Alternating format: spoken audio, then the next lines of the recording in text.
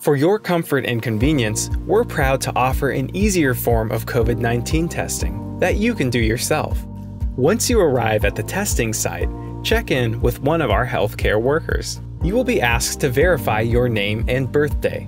The healthcare worker will show you your patient label to confirm that this is correct. Apply hand sanitizer, covering all the surfaces of your hands, and rub them together until they feel dry. You will be handed a sampling kit with a swab and a container to place the swab. You will be asked again to confirm your name and birth date on the label. Remove the swab from the container, being careful not to touch the soft end of the swab, which is the absorbent tip. Tilt your head slightly back. Pull down the mask below your nose, but please keep it over your mouth. Insert the swab into your nostril and to the middle of your nose, around 1 inch. You will then slowly rotate the swab in a circular path against the inside of your nostril at least 4 times for a total of 15 seconds. Be sure to collect any nasal drainage on the swab.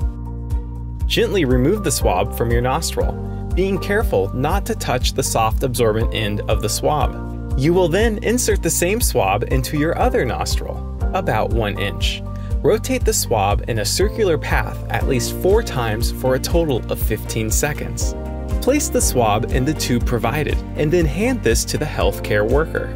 Don't forget to reapply hand sanitizer.